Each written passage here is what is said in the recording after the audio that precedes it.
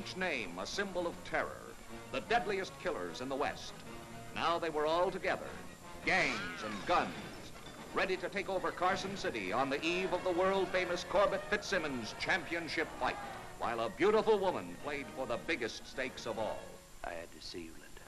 Oh, I've dreamed about us, Brett. Just the two of us together, somewhere, anywhere. Then I tried not to think about you at all. Don't think about it. Don't even talk about it.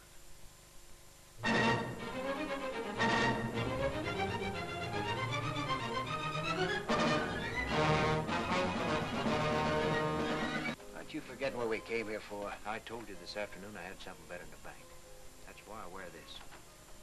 That fight's got to come off. It means $100,000 to us. The fight game. That's right. While everybody else is watching Corbett and Fitz, we're going to be taking care of the money. Well, Sheriff, now that Stanton's running things, I don't guess you'll be needing me.